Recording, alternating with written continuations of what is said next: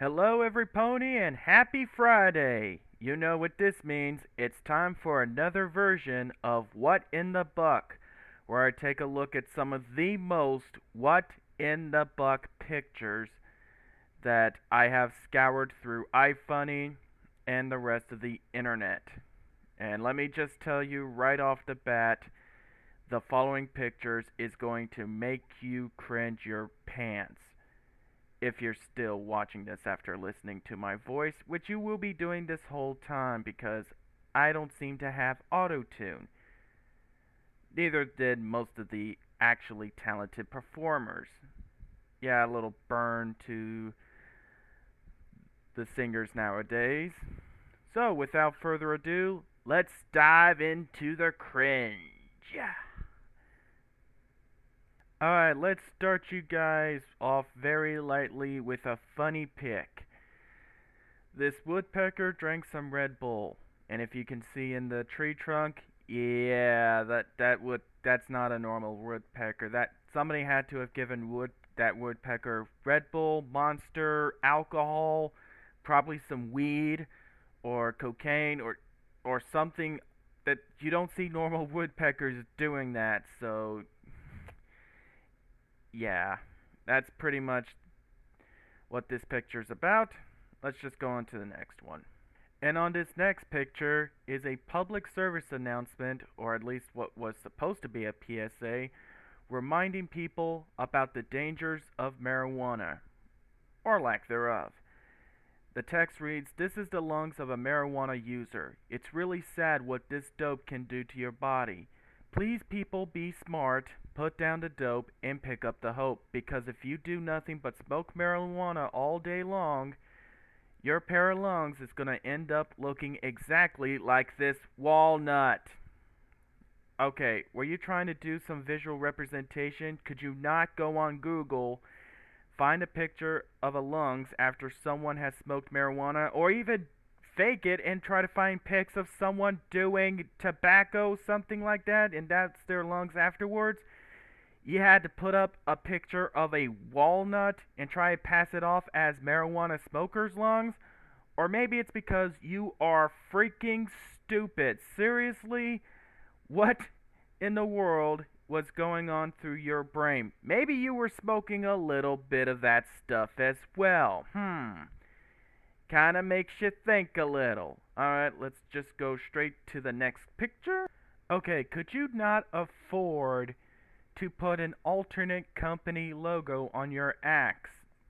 Do It Incorporated.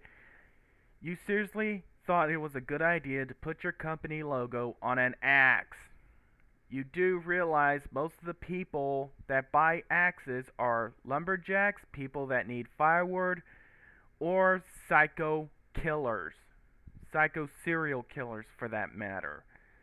Do you not realize what America is mostly composed of? Do you not know your demographics of the people who buy this stuff? Oh my lord. What was going on through the company's brain? Okay, so let's try and imagine this. What should Do It Incorporated get into next? Should we get into the video games market, women's clothing, girls' fashion, or better yet, axes? Yeah, I'll go for axes as well. Anyone else with axes? I second the motion. Alright, all in favor of axes, say aye. Aye, aye, aye, aye, aye, aye, aye, aye, aye. Alright, do you guys have it? We're gonna make some Do It axes. Oh my god. I just want to be a fly on the wall once all this backlash comes in. I wonder if some psycho killer actually killed his victims using that exact axe. I wonder. And while I put that image into people's brains, let us move on to the next picture. So, of course, you'll heard of drinking and driving, texting and driving, makeup and driving, sipping and driving, probably eating a burger or eating fries. But apparently someone thought up that this was going to be a good idea to eat a legitimate plate of spaghetti and meatballs, or at least a plate of spaghetti, whilst driving simultaneously. As you can see in the picture, that's not always a good idea because you generally want to try and have at least one hand on the steering wheel and both eyes on the road instead of trying to balance eating a eating a goddamn plate of spaghetti whilst handling the steering wheel. Uh, uh, what? What was going through that person's brain? Oh my goodness. Oh my lord.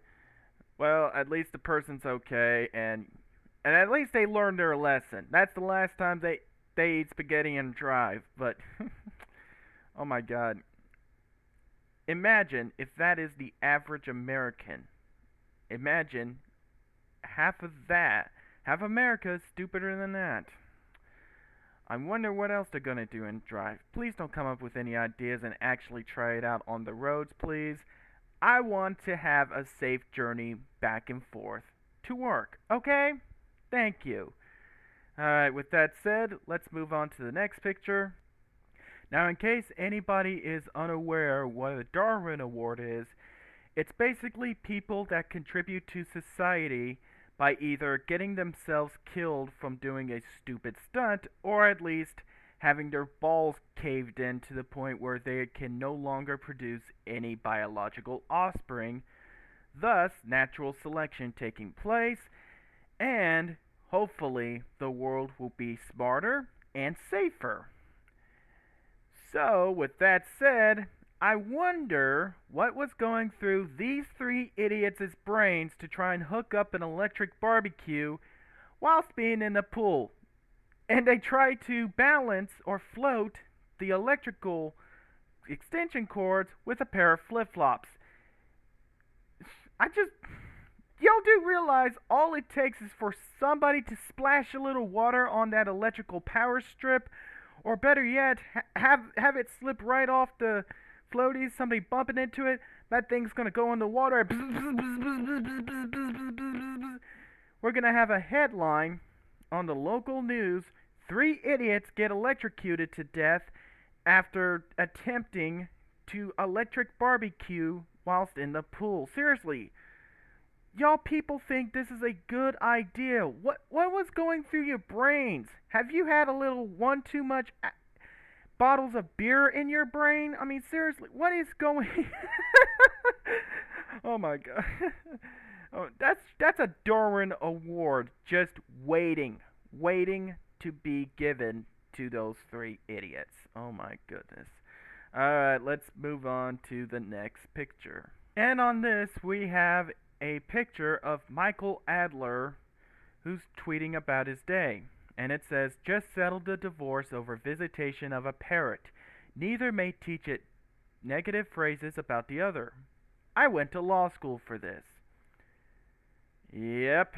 You went to 4 years of basic college, 4 years of law school, spent well over $200,000 trying to educate yourself about the law, and this is what your job pretty much boils down to.